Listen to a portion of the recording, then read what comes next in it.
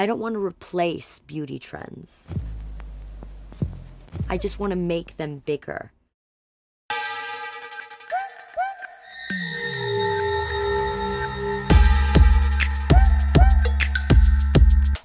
Action.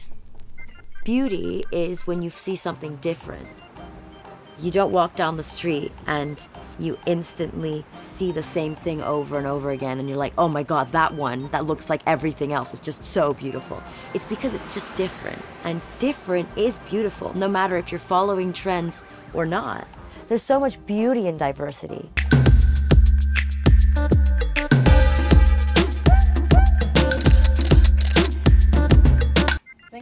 I'm originally from Washington, D.C. It's a bit more of a conservative area. My whole life I grew up having to believe in myself because I had so many people telling me, you are ugly, your outfits are weird, take them off.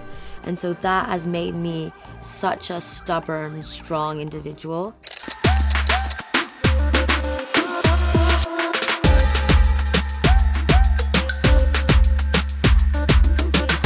When I was younger, I just wanted to look like my mom. I looked nothing like my mom when I was younger. I was chubby. I have a unibrow. It was like a blonde, thick unibrow. Blonde, like straight across. I used to wax them to get like a straight brow, and then I would leave them, and I would get my unibrow back, and I'd have my unibrow for like 3 weeks, and then I would tint my unibrow blue, and then I would pluck my unibrow. Luckily for me, it would always grow back. My mom was raised in London, so I think that's where I've sort of fallen in love with the city.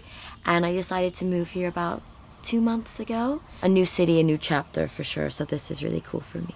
Coming here, I feel like I just really fit in because there's so many different people that you meet every day.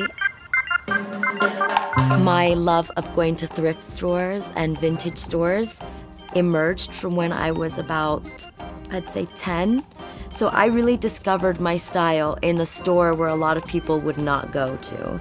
And that was the beauty in it, was finding things that were just so out there. In high school, I was like 16, 15 years old, and I would be in a full leather outfit.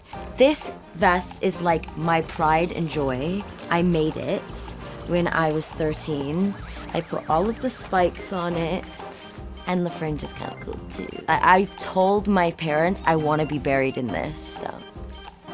I loved latex. I used to wear like really ripped jeans, like completely shredded, so you could barely even tell they were pants. I just loved expressing myself through my style so much. No local average person who was just, you know, in my local town could change me, because I had bigger dreams for myself.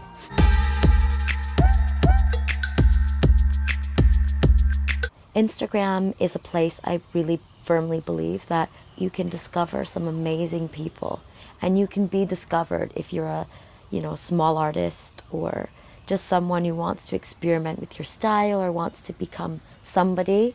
It can be hard for sure. The negative comments that I get are basically because, you know, there's not many people that look like me online. So again, if you're different, you have to expect people to treat you differently. And I do find that when people follow me, they find me because of my eyebrows, but they stay because of what I have to say.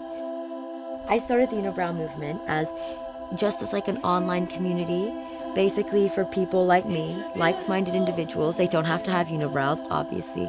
It could be, you know, your freckles. It could be your hair color. It could be your disability. It could be anything, your body type, everything and anything. It's just supposed to be a place where people can remind themselves that there are people out there that are just as cool as them. This is the time to be yourself.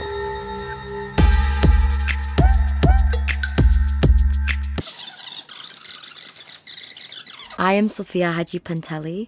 I have a unibrow and I am Madgnifique. C'est chic, non? It's Versace. Sad. Les coiffer dans le chapeau. T'es une belle personne. C'est le téléphone de Matt, ça?